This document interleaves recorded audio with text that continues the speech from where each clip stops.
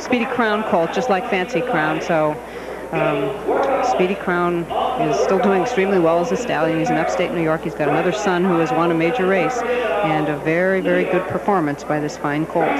So as you take a look at Workaholic, again, an outstanding run here. And a race this afternoon, as that is once again the Breeders' Crown winner in the run officially. As you see the way the unofficial, Workaholic, Sven Hanover, and also Ron B. Hanover in the show position. 157-1 in the Breeders' Crown finals for the 2-year-old coach Trotters. Well, we're going to have a conversation, of course, with the driver of the winner, with Kenny Rice and more, as we'll continue with the Breeders' Crown here from Lexington in a moment.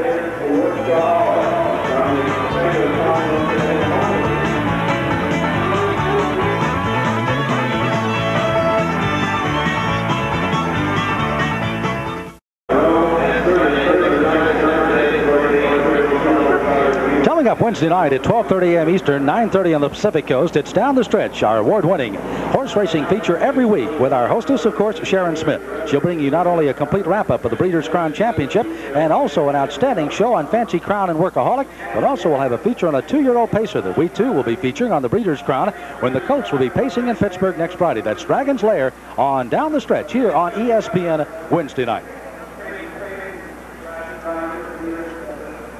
Well, Kenny Rice has the winners down in the winner's circle here for the Breeders' Crown in Lexington. Kenny? Thank you, Sam. A time of 57-1, and Workaholic has won this 2-year-old trot in the Breeders' Crown Series. Congratulations, trainer Jan Johnson, bringing him into this. You were a little concerned about the second heat. How would you do? Because he was tested in the first.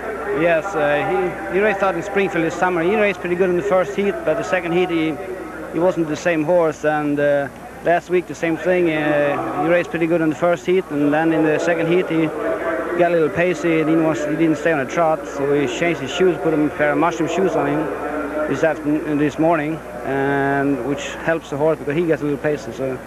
And he turned out very nice this afternoon. Indeed he did. Let's take a look now at how things are shaping up as we pick it up late in the race. And Sven Hanover getting out to the lead once again, trying to do what he did in the first heat. And also out there to challenge his Bon Sport. And then your horse. When did you think Workaholic should have made his move, and how are things shaping up as you're concerned? He had a perfect drive. He couldn't get any better because he got out and got a perfect trip, got out in perfect time, and he was home free. You can't say enough good things about Bernd Lindstedt and the way he drives. No, he's one of the best in the world, so that's all I can say. John, coming into this, a lot of people said that this was a wide open thing, that there was no star in this race, but a star may come out of this race. People were familiar with Workaholic and Bon Sport, and a lot of the others in it, Another Miracle.